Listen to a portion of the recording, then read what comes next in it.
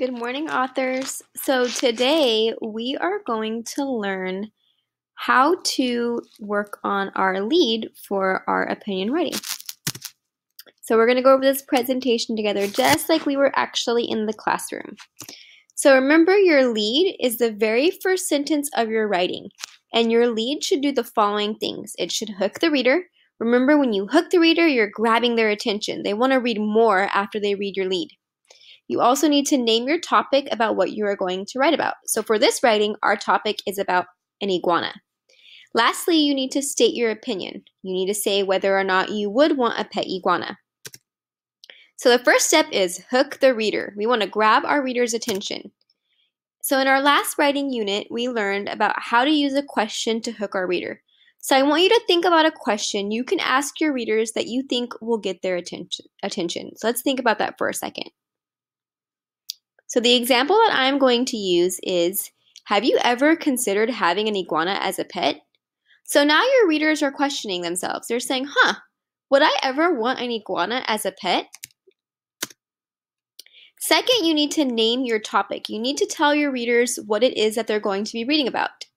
So what are you going to be sharing your opinion about? So in my example, I want to invite my reader to continue reading about having an iguana as a pet. So my example says, if so, you should continue reading to find out more about pet iguanas. So now your lead has two sentences already. First, you started off with a question. Have you ever considered having an iguana as a pet? And then now you're telling your reader, if so, you should continue reading to find out more about pet iguanas. Finally, before you start writing, you need to state your opinion. So it's important for your readers to know if you would want a pet iguana or not. So my example says, in my opinion, I would want to have an iguana as a pet.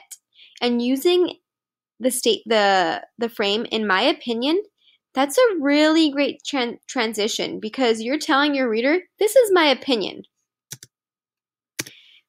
So here's my example after including all three parts of the lead. So let's read our completed lead together.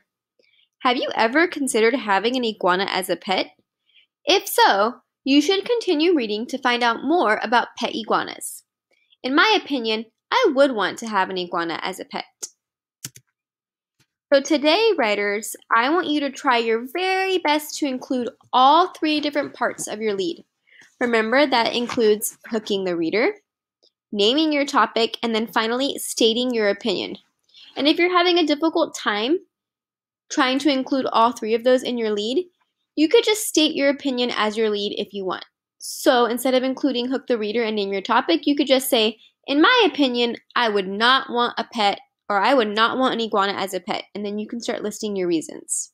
Okay, so your task for today in writing is to work on your lead on your flea map. When you're done, don't forget to take a picture of your lead and submit your work on Google Classroom.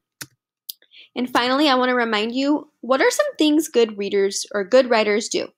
Remember that we use capital letters at the beginning of each sentence and whenever we're talking about a proper noun. So that means someone's name, the name of a restaurant. Make sure you're using punctuation marks. That includes commas, a period, question mark, exclamation mark. Remember to use spacing in between each words. In between each word. And then finally, go back and reread your writing. I want you to ask yourself, does this make sense? So writers, today that is your task. I want you to work on your lead. Okay, we've done this before. We've practiced multiple times, and try your very best to include all three different parts. I know you're going to do a great job.